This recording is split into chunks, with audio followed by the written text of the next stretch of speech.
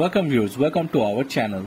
Parliament election is going on. A youth MP is standing next to the ballot box. The rest of the MPs are walking one by one to vote. The young MP is extending his hand to everyone. Most are not shaking hands. Some are playfully avoiding handshake.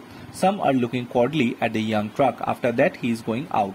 The recently viral video of French Parliament has created a storm. According to the media sources, the 22-year-old young MP's name is Flavien Therme. He is a member of the right-wing Marine Le Pen National Rally. Left MPs were avoiding him. According to the French parliamentary rules, the most senior MP presides over the first session of the new government. The youngest MP became his secretary. Flavien received the responsibility during the regular Thursday session. It is reported that the favorable decision has been taken regarding the formation of the new government in Thursday's decision. Bureau Report.